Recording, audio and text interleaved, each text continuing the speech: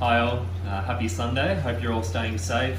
Welcome back to another video from the Australian Reptile Park. Jake here, and today we're talking about frogs. Now, one of the most popular things we get asked here at the park is, are frogs reptiles? Of course, we're at a reptile park, we have many frogs here, but frogs are not reptiles. They are a completely different group of animals. In fact, they belong to the group known as the amphibians. Now, there's a few other groups of amphibians. You've got toads, you've got caecilians, salamanders. There's a few different groups, but if we're talking here in Australia, the only native amphibians we have are the frogs. And we have over 200 species of frog. We're extremely fortunate. They're highly variable. They all look more or less, well, a lot of them look very similar, but there is a lot of variation in them, particularly in terms of size. We get some very, very large ones. For example, the giant burrowing frogs that you get here on the Central Coast locally, they can get up to the size of about, I don't know, like a large mango, so can a white-lipped tree frog from North Queensland. Whereas we also have some very, very tiny frogs, and we might actually start out with the tiny frogs we've got in this little pet pack here.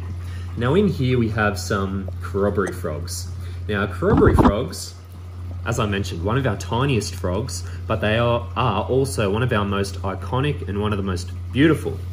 Now, unfortunately for this species, they are critically endangered. There's actually two species. They're known as the northern and southern corroboree frog. We keep the northern species here at the park, and you can see, unlike many other frogs, which will hop or spend a lot of time in trees and by the water, these corroboree frogs are ground-dwelling frogs, and they typically walk along as we're seeing there. They belong to a genus known as the Pseudophrony, which is quite a large group. They all more or less are the same size, but again, they're highly variable. Here in the Sydney region, we have a species called the red-crowned toadlet. They're species that range all the way up into Queensland and then even over into Western Australia as well. But this one here actually has a very, very small range. I'll pick him up here so you can see the size in my hand. Has a very small range down toward Canberra in the ACT.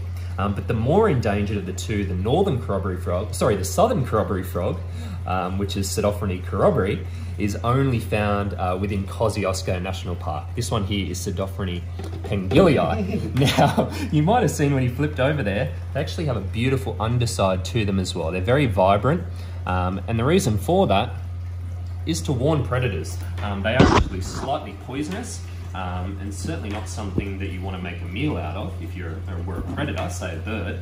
So they have those bright warning colorations. A beautiful frog, but unfortunately in a very dire situation in the wild. Now thankfully for the two corroboree frog species, there's a number of conservation programs which are working very, very hard to ensure that this beautiful little frog is around for a very, very long time to come.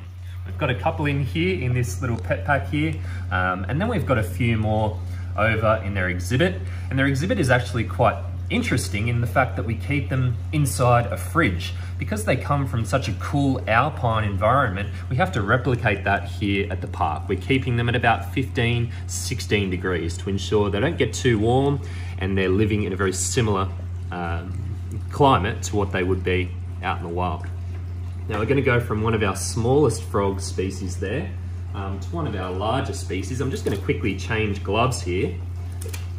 It's very important that we maintain strict hygiene when we're working, particularly with amphibians, because they have what we call a permeable skin. They can absorb substances through the skin, and they're basically going to be taking in whatever is in the environment around them. So if you've got something on your hand, a chemical, perhaps you've put on some sunscreen, perhaps you've been touching some chlorinated water, all of those things can actually be quite detrimental to the frogs. So we ensure that we wear gloves, and we also ensure that we're using water that has a lot of things removed from it. It's what we call reverse osmosis water. It's very pure, clean water, excellent for the frogs. Now this here, he might go for a jump here, I don't know, is known as the splendid tree frog. And whilst it does look very, very similar to the green tree frog, which is found across much of the country, this one is actually, like the corroboree frog, found in a fairly small region of the country over in WA. It's known as the Kimberley region. Oh, He's on the camera. I'll take that back. And as you can see, they are fantastic at doing what frogs are well known for, and that's jumping around. Now, despite them having this permeable skin that needs to stay quite moist, this is one of the species that can deal with slightly drier conditions. I have seen this species in the wild over in the Kimberley, and typically when you find them, they can be quite a way away from water, and they're typically hanging out on dry rock faces. So they can go a fairly long time without having to go for a swim, certainly, and they're more so relying on the rain and staying down in deep crevices to keep cool and stay moist as well. I'm going to try and pop this one back in here. We've got another one that's bunkered down in here. As you can see, this species is more of that typical green colour that we associate with frogs. But one thing that's characteristic to the splendid tree frog, and part of the reason that they get that name, splendid, is because of these beautiful dots that line the back. They've got these lovely yellow dots that go all down, right down to the legs. And yeah, they're just a stunning frog. They get very, very large, about double this size, if not triple. And yeah, they're from the Kimberley region of WA.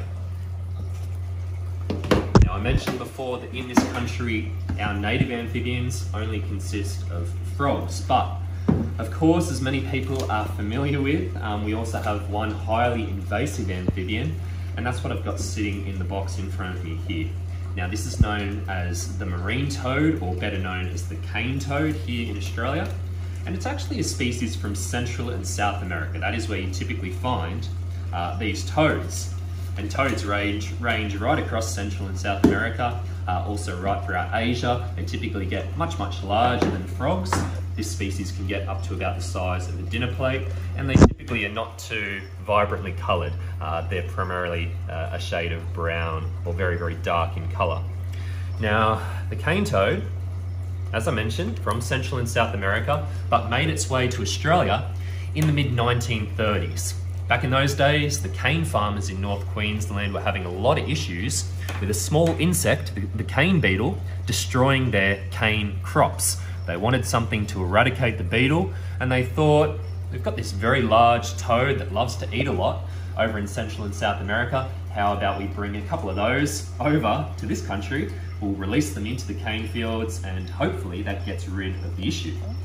Now, there was a big issue, and that is the fact that cane toads, they're pretty well strictly arboreal.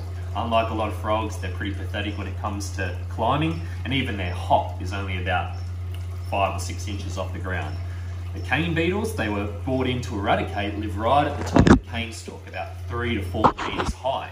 So the cane beetles and these cane toads, they never interacted.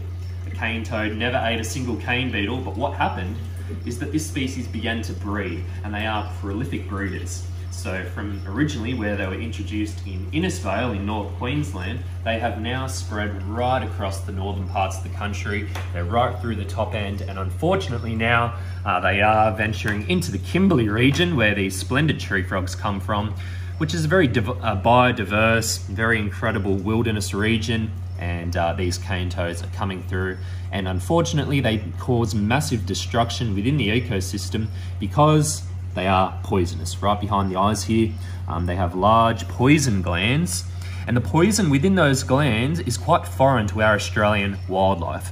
So if you are, say, a quoll or a king brown snake or a yellow spotted monitor, you come across, you see this cane toad, you might not necessarily be able to tell the difference between this and a native frog, which you've grown up consuming, but will try and eat the toad. They get that poison, they ingest it, and then they very rapidly die. It's very, very toxic to the majority of our Australian wildlife. It's decimated entire species, and they really cause massive destruction wherever they go. So they are undoubtedly the worst invasive species that has ever been introduced to this country. And still, as it stands, there's no real way of eradicating cane toads. They are very efficient at breeding, they're very prolific, they can travel enormous distances, and as I mentioned, they've spread right across the northern parts of the country.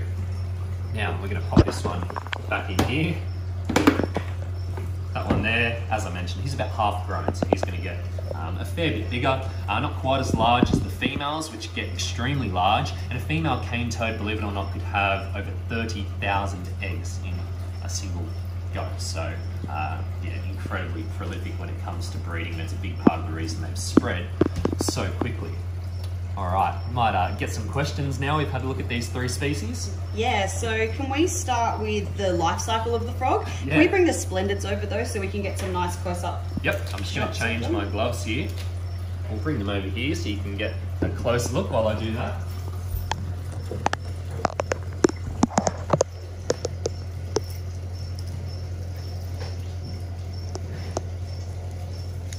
So of course, as many people are familiar with, frogs, they start their life, or most of them do, as a tadpole. So it's a tiny little, I guess, well, it's the start of a frog, but it doesn't have any legs. It's got a long tail, which it uses for moving through the water, and they are living almost exclusively in the water. And then a lot of species will also have their tadpoles in small puddles, and some even just pop the tadpoles into a plant that gets a little bit of water to it every now and again. So they don't have to be exclusively in a large body of water. The tadpoles can live in reasonably small bodies as well. Now, after a little while, that tadpole is going to begin to feed, and eventually it'll begin to pop out some legs. Now, typically what it'll do is pop the back legs first. They're the larger of the set of legs, of course, and what that means is they can move about a little bit better. They've got those back legs, then those front legs will pop out, and then what happens is that tail that they've been using to swim around will reabsorb. It disappears quite incredibly, and at the end of it, you basically have your frog. They look almost identical to the parents, just a miniature form, and then they can begin to leave the water. They'll begin to hop around, and yeah, they begin to grow until eventually they get to the size where they can reproduce themselves, and the species continues like that. So it's quite an incredible life cycle. Species that start their life looking very differently to the parents are quite rare, really. The other common example is, of course, the butterfly and the caterpillar. But quite an incredible way of reproducing. But it is important to note as well, not all frogs go through that tadpole stage. We have some frogs which we call direct developers, which will go straight from an egg into a miniature form of the adult. So some skip the tadpole stage, but most don't. They have to go through that period of being in the water. What's a frog's diet like? Primarily, at least for the Australian species, it consists of invertebrates. So they'll be feeding on all manner of insects, moths, crickets, locusts, whatever they can catch, really. Some of the larger species have also been known to take things like small snakes, small lizards, even other frogs. So once they get very, very large, they have quite the appetite, and whatever comes close to them and they can fit it down their mouth, they'll try and consume. There's some quite phenomenal photos of particularly large green tree frogs feeding on small snakes. They're certainly capable of that when they reach adult size. What's the lifespan of a frog like, and does it vary between species? It certainly does, and for some larger species it can be quite lengthy. For example, the green tree frog, and certainly this species as well, the splendid tree frog, they've been known to live in excess of 15, 20 years potentially. So it's quite a long life, and a fantastic thing if you're keeping them in captivity, because they make a fantastic pet. They're beautiful to look at. Certainly not one that you're going to be touching and getting out of its enclosure all the time. If you want a pet that you can hold all the time, perhaps go to something like a cat or a rabbit. But a frog, beautiful to look at, and with the appropriate licensing, just like reptiles, which we spoke about not too long ago, you can keep frogs as pets. Are they endangered as a species? Certainly some species are incredibly endangered, and that not only goes for here in Australia but right around the world. Unfortunately, amphibians, they're faced with a pathogen, a virus which we call chytrid fungus, which affects the skin of the frog or the salamander, whatever amphibian it may be. and eventually it will kill them. Now, this pathogen is very easily spread via contact between the frogs themselves, or even between water. So for example, if someone were to walk in a waterway which was infected with chytrid fungus and then go to another waterway, they could very easily transfer that virus from one system to another. It's spread right throughout the world. There's many species that have been decimated by it, and unfortunately here in Australia we have lost entire species. Frogs have gone extinct due to the chytrid fungus, so it's a horrible thing, and unfortunately many of our amphibians right across the globe are endangered primarily due to that. So if people have frogs in their backyard, what can they do to, help them?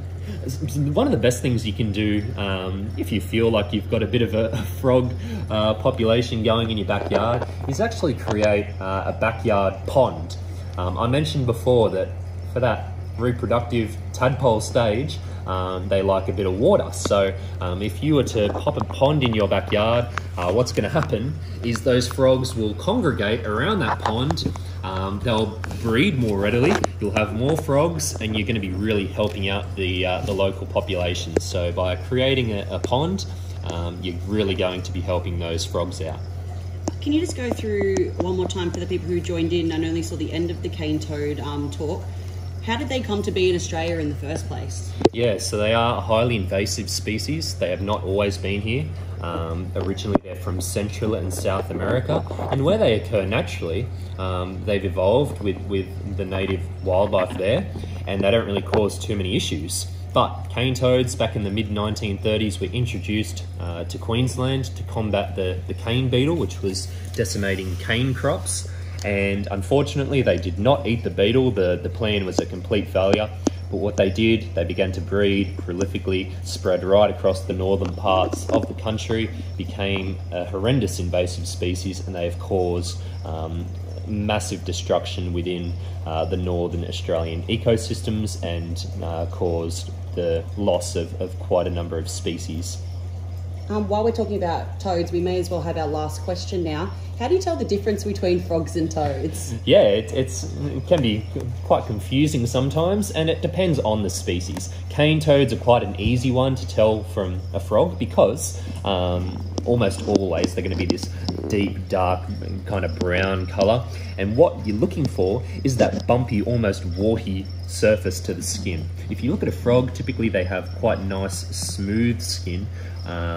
And yeah, as I mentioned before, they're also very good climbers. Most of them, they're spending a lot of their time in low-lying bushes, as well as on rocks and things like that. Whereas these cane toads and most toad species, they actually will spend almost all their time on the ground. They're horrible climbers, and that is, again, another one of the ways that you can tell the difference between the two.